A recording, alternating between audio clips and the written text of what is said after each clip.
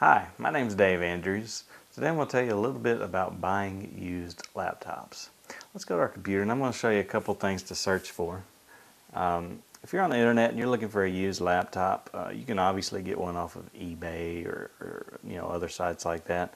I'd suggest if you want to buy locally that you pull up your web browser and you open up Craigslist.org.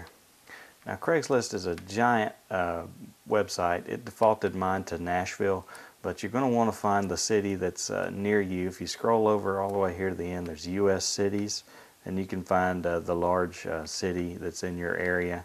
If you scroll all the way down to the bottom, it's going to have more cities that you can click on if you don't see yours listed.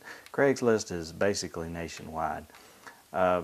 Basically, to search for a laptop in your area, just come down here to the search Craigslist and we're going to say used laptop.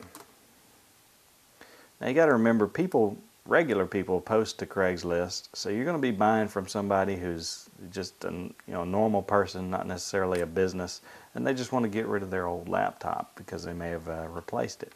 And that's why I kind of like Craigslist, because you're dealing with actual people, not a business that's just out to get your money for a dead laptop. And you can talk to them and really go over it with them. Now just scroll down here and read the postings and you may find one in your area.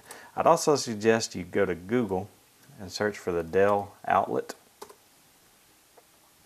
Now the Dell Outlet is where Dell sells refurbished laptops direct from the manufacturer.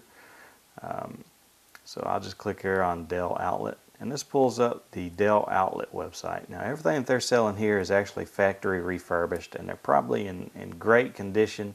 They've been recertified and all that, and you just click on notebooks and you can get on there and find you a good quality Dell refurbished laptop. My name's Dave Andrews, and I've just told you a little bit about buying used laptops.